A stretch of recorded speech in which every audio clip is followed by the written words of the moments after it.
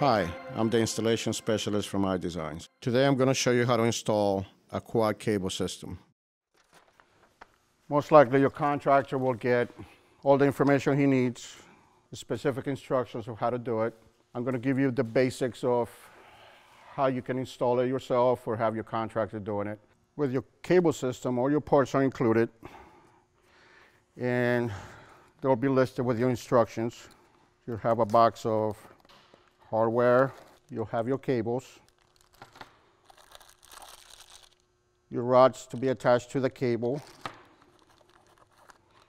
you have actually your light bulbs,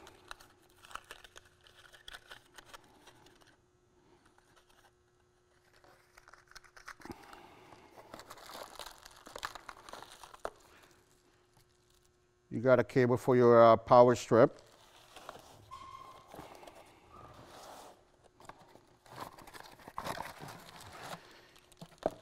you have your attachment for the light bulb that goes on each one of the shelves, depending on what cable system you order.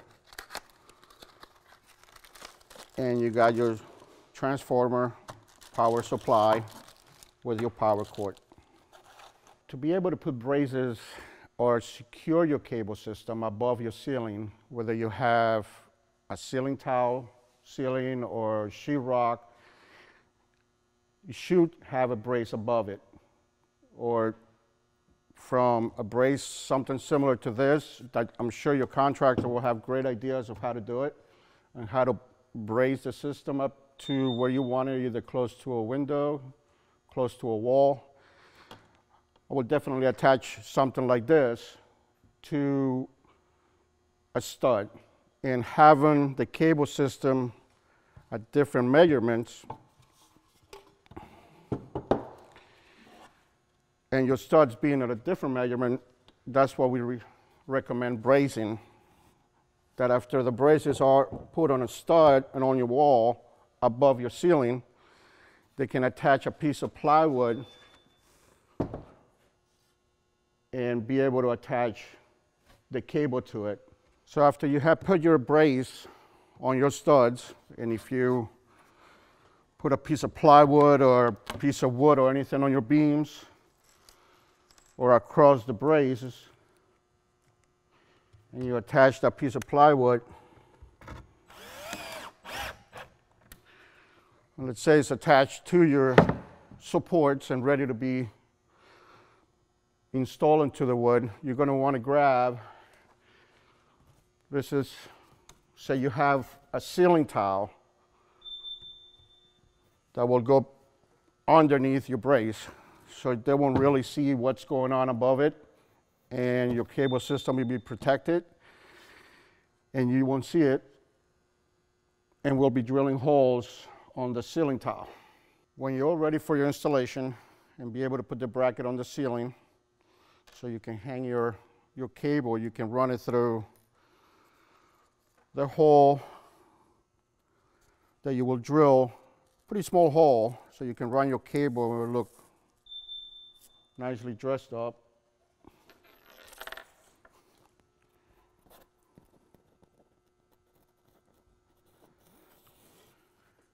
And that's what your cable system will look like when you're looking up on your ceiling. All right, since I'm doing the 12-inch cable system, and whenever you're ready to install it either to your brace or your ceiling, just use a regular drywall screw to attach the bracket or brackets so you can screw in your the rod that goes on the cable system. Put your cable to the bracket that we attach to your beam, and this not being a construction site or your construction site, we're using a finished column or beam to show you the basics. And that's what it will look like up on your beams. After figuring out where your cable system goes above on your beam, you want to transfer those holes or those measurements down to your floor using a plumb bob or a plumb ball or any other way your contractor would like to do it,